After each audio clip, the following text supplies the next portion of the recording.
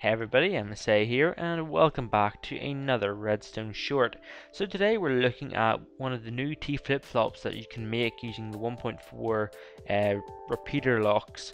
And this may not be one of the most compact repeater lock systems that there can be, although it does fit within a 1 block height, which is kind of cool, and it's more just to showcase the new repeater, the new T-Flipflop more than anything else.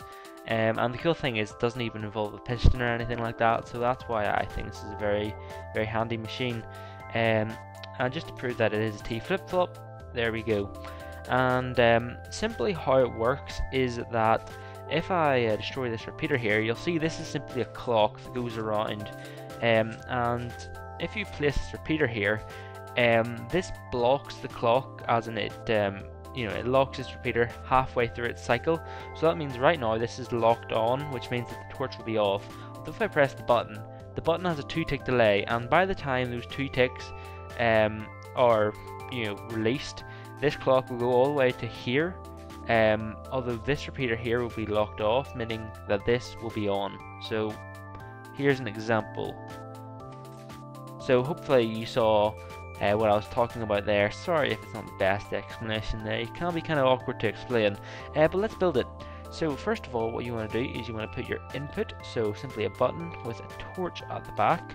Then you want to put your repeater facing this way like that, and then you want to put another repeater here, and you want to put that to 2, and then you want to put another repeater here, although you want to, well, first of all, you need to set this to 4, so you can do that if necessary.